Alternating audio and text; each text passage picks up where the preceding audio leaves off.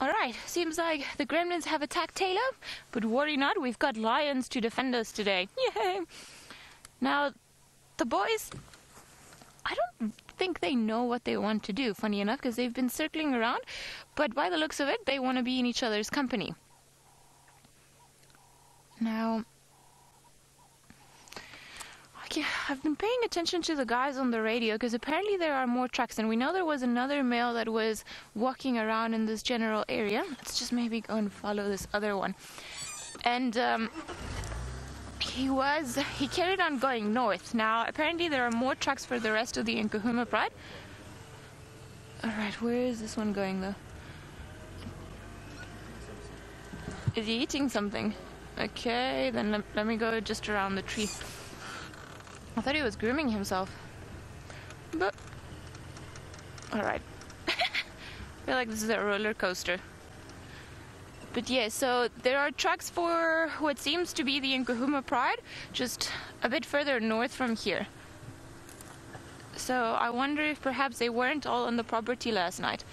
You are eating something quite small, are you not? Ah, you fooled me. Hey firm, there's just one Madonna on quarantine and the other one's busy walking north towards Buyatila axis. Alright. I feel... What are you guys eating? Or what are you eating? It seems to be some sort of rib cage. Perhaps something small like a wildebeest, although whatever it is, it's pretty much finished. I'm not too great with anatomy, but I'm gonna put it, my guess will be either a young wildebeest or an impala, just by size and judging by the fact that there's no more around here.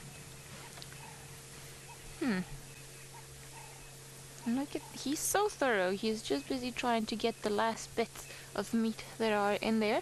Just the last little bit of meat that's still attached to the bone that hasn't been able to be chewed off just yet. So that's why he's using his very powerful tongue to try and loosen the little bit that's left. Look at that, he's managing. Oh, I don't know if you... Ooh. That was amazing. You see, so the tongue is very rough, and that's why they lick so constantly the food that they're about to eat, because it's pretty much dislodges itself from the bone, and then they manage to pretty much eat everything that's attached there, which is great because nothing really can go to waste, and there are a few bites in there that he can still have.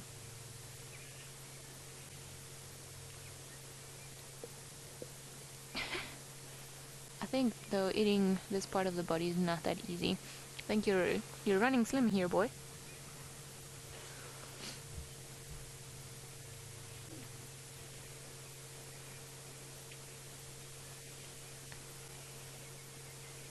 Jenny animation, you say, yummy ribs for breakfast. Exactly. I think he is really enjoying the ribs for breakfast. What are you listening to? There's an impala rotting in the distance.